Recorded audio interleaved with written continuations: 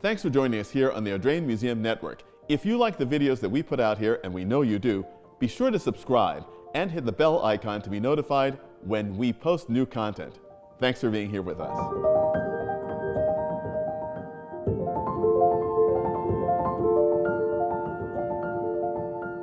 Hi, and welcome back to the Audrain Museum Network. I'm Donald Osborne, and we're here in the gallery of the Audrain Automobile Museum of Newport, Rhode Island, in our exhibition, Early Landmarks in Automotive Engineering.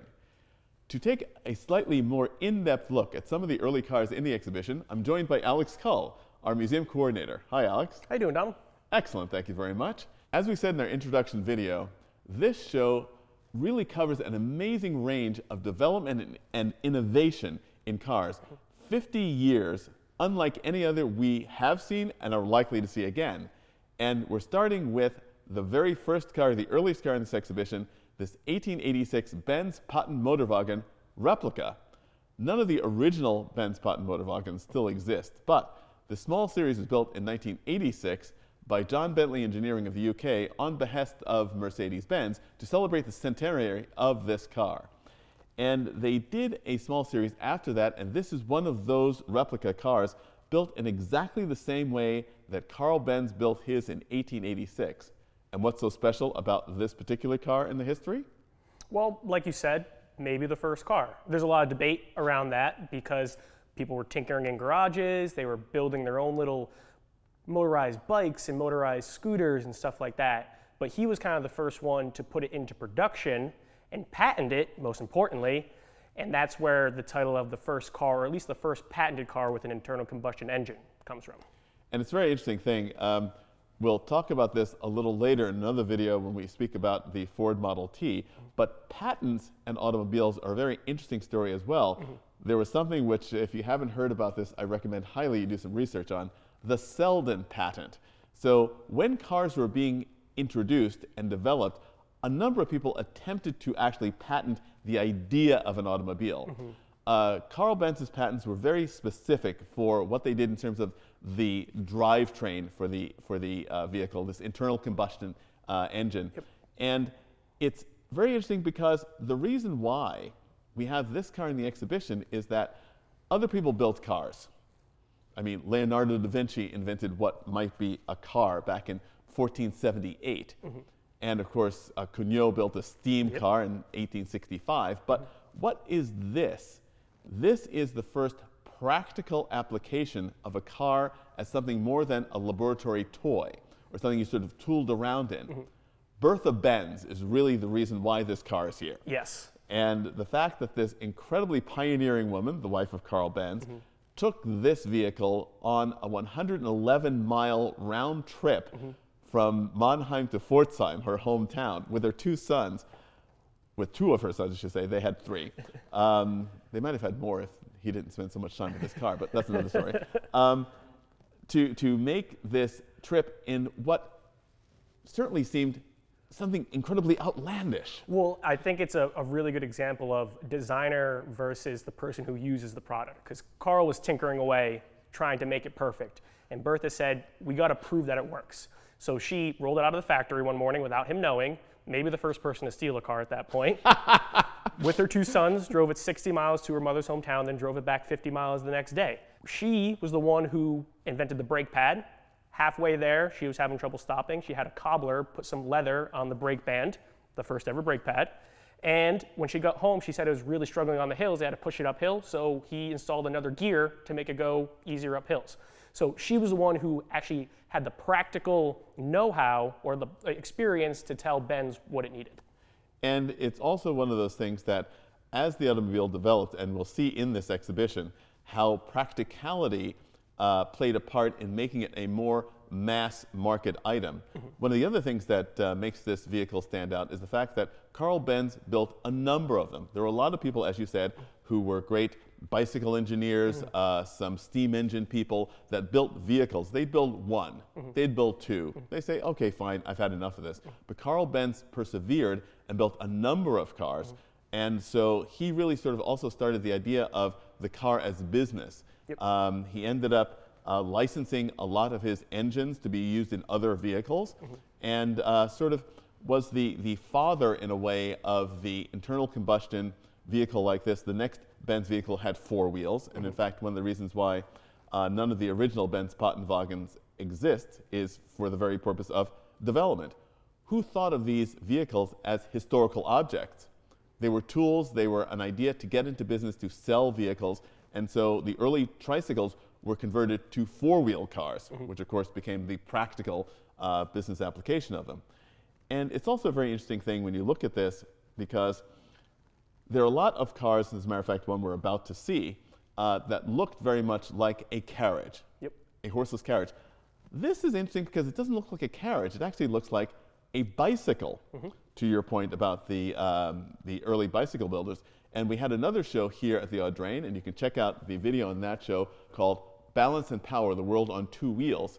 And we see in that show an early tricycle, and it's very similar to this vehicle. And so you see that interchange between the various modes of transportation, which we'll also examine in this show later on when we talk about the motorcycles in this show. So there's so much interactivity at this point and so much invention. It's just absolutely amazing. With other names you might recognize like Maybach and Daimler at the very same time working on internal combustion engines. And while Benz never met Maybach, you know, their companies all kind of wound up together eventually because of their close proximity in Germany. Consolidation is another theme that we'll touch on in the show. I feel like a fool because I'm just laughing hysterically because there's just so much ground to cover here and so many really exciting things. And of course, in an episode of Mansions of Motor Cars, Jay Leno and I ride in this car. He's driving, I'm a passenger. And it's really fascinating to imagine this car is not very powerful, it's not very fast. 3/4 of a horsepower, top speed of perhaps 10 miles per hour. Downhill. But it was amazing to think of the fact that at this time, people got everywhere either on a horse or walking. Most people walked places, especially if you lived in the country, you were very used to walking. And when we were driving this vehicle at Hammersmith Farm, we were riding past a paddock of polo horses. And they heard this thing chugging along, and they all turned their heads, and as one, they all ran away, much like the scene might have been in 1886 or 1887. A lot of the reasons why cars didn't catch on eventually were some of the laws had prevented them from doing that and putting top speeds on them or noise regulations because they didn't want to scare the horses. And that's another great thing. Here at the Audrain, we have the Audrain Newport Bristol Newport Veteran Car Tour, which you can also watch a video about here on the Audrain Museum Network. And that celebrates cars built between the turn of the century and 1907. And the idea that people were suddenly on these, what must have seemed like magic carpets. I mean, you're gliding through the air at 5, 6, 7 miles per hour as if with no effort. Yep, and you don't have to feed it and they don't get tired. Exactly. So let's look at a next step forward, indeed, a leap forward in early cars. Let's take a look. Let's go. And we've gone from the 1886 Benz Patent Motorwagen to what is a car which has an unmistakable and irreplaceable place in the history of the car. And it's not one that many people think about. This is a 1904 Curve Dash, or Model R, Oldsmobile. Now, everybody who knows ancient cars is familiar with the Curve Dash Olds. They've certainly seen one. They know the place that Oldsmobile played in popular culture with a great song, In My Merry Oldsmobile. Or REO Speedwagon. Exactly. A little later. But what's really interesting is the fact that most people think that the Ford Model T was the first mass-produced car. Yep. But in fact, it was not. And it wasn't the first car made on a production line either. This was. Exactly. So there was a fire at the factory. They were making 11 different models, and then there was only one model left. This was the one that survived the fire. But that's not why they produced it necessarily. It was kind of just the easiest car to produce. And they ordered all the parts from surrounding factories, delivered them to the surviving building in the factory, and they assembled them there. That's where the final assembly took place, and that's the first assembly line. Now, it wasn't moving like Ford's was, but that's where the idea started. And Ransome Olds also was brilliant in that this is not only the first mass-produced car, it's the first mass-produced car because it was made with interchangeable parts. And that's something which is a very important thing. As we mentioned before about Carl Benz tinkering in his workshop, that's what most automobile production was. Every piece was unique.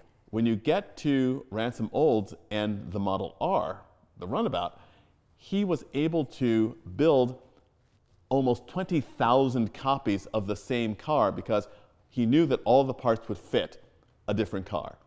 And it also allowed it to become something of a popular phenomenon because people began to see these cars in more than just small numbers.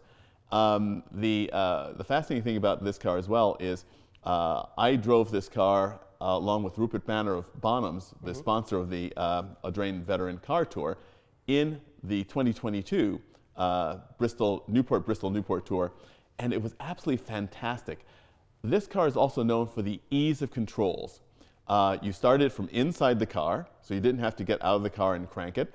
The spark and advance controls were very easy to operate, and it was basically a single lever and the tiller, and off you went. And one of the ideas of this car that Olds had was he wanted to be easily repairable, to repair it in a bike shop or a blacksmith shop in your local town. It was one of the first cars that was priced so that a middle-class family could afford it. I think $650 or so. $650, which we have to put into perspective. $650 today is like a really fancy dinner out. Or a week's paycheck. Or a week's paycheck. Yep. It was much more than a house might have cost back in 1902, 1903. Most people are making that in a year, perhaps. Correct, exactly. But nonetheless, compared to the vehicles which had come earlier, this was an absolute miracle, the fact that you could actually get a car for this price. Now, another interesting thing, we chatted about the fact that the Benz Patent Motorwagen looked like a tricycle bicycle. This truly, if you ask someone to draw a horseless carriage, you draw a curved dash Oldsmobile because you can just imagine this with a horse attached to the front. Definitely. One of my favorite stories about this car is to prove the durability. He had Roy Chapin, who went on to found Hudson Motor Company, drive this car from Detroit to New York, 700 miles, did it in 7 days, only used 30 gallons of fuel with 30 gallons of water for cooling. But that's almost 25, 26 miles per gallon in 1901, I think they did it, which is pretty good MPGs. Not bad at all, and the fact that, again, going from what Bertha Benz had to go through to travel those 60 miles from Mannheim to Pforzheim, the fact that you could, by 1902 and 1903, make a journey like that in a motor vehicle was astounding. And again, another example of the incredible pace of development that we're seeing at this time. Yep. One of the other things that we'll talk about next is the fact that the generally accepted propulsion system for cars was hardly set. We've so far spoken about two internal combustion fuel-powered cars, but there were alternatives back then, and steam and electric power were really important to the early car scene. So let's talk about one of the other cars in the exhibition, which is an 1899 Crouch steam car. Now, this is an interesting vehicle because it's the oldest car in the Audrain collections, and it's also extremely rare. Crouch made internal combustion gasoline or kerosene-powered cars. They made one or two of them, I think. But they made only 3 steam cars. And this is the only one of those 3 that they made which still exists. Yep. And it's also very interesting because it's a double-acting steam engine, and that provided so much more efficiency in the steam process. One of the unique things about his car was the fire was not automatic like some other cars, but the water was. So you didn't have to constantly fill with water. That was done by a type of like siphon and float system. So that was kind of what set his car apart innovation-wise. And unfortunately, like many early car manufacturers, he was very, very clever. His cars were very well made, but not many of them found customers, and he was out of business very quickly. I think Columbia might have purchased his company. Exactly. And it's a testament to the fact that steam power had a great deal of appeal over an internal combustion engine simply for smoothness. The Oldsmobile with a single cylinder, the Benz single cylinder, some of the other 2-cylinder cars of the time were powerful, but really, really rough. I think we're going to cover smoothness in another video. Exactly. And now we'll see the incredible pace of development this time in the automobile, going from 1904 to 1910, and literally a completely new world. This is my favorite car. So from 1904 to 1910. Now, in 1904, there were a lot of very powerful and fast cars. Sure. But when you think about cars for the road, now, the Oldsmobile, as you mentioned, was an affordable upper middle class car. The American Underslung was not for the middle class. This is a really expensive car, advertised for the select few. And there were fewer and fewer people that actually bought them. But an extraordinary car. 1910, we're now at 60 horsepower. Whoa. This is a 70-mile-per-hour car. And one of the reasons why it's here in this exhibition is the fact that the construction of this car, now there's a tale which I think is probably apocryphal about the first underslung being made because the chassis were delivered and they were stacked upside down for shipment. They thought, that's interesting, let's try to put that in the car. I think not. Harry Stutz was behind this car, so he's somebody who knew a lot about building a strong, fast car. And so in addition to the frame being lower than the springs, it also allowed the body to be set lower into the frame so that the center of gravity was much lower, so the handling was a revelation for the time. And also, just from a design perspective, and I love design, 1910, you would not have a car with the hood lower than the fenders again until after World War II. Well, the fact that this car is only 6 years apart from the Oldsmobile we just looked at is remarkable. It's like a spaceship compared to that thing. And I said that 70 miles an hour in this car with these tires, I don't know if I'd like to do that, but I'd love to see it do it. I don't know what to say about this car besides it's beautiful. The paint is remarkable, it's pristine. It looks like almost it's been printed out of a machine. Well, I mean, I have to say, this is a car which is certainly one of the jewels of the Audrain collection. And yes, it is extremely well restored. In fact, this car won its class at the 2014 Pebble Beach Concours d'Elegance. And it's probably finished to a level a bit higher than most of the cars that were used on the road, but not higher than the level that they might have prepared a car for an auto show. This was a very expensive car, built for a very discerning clientele, always very carefully built, but a car meant to drive.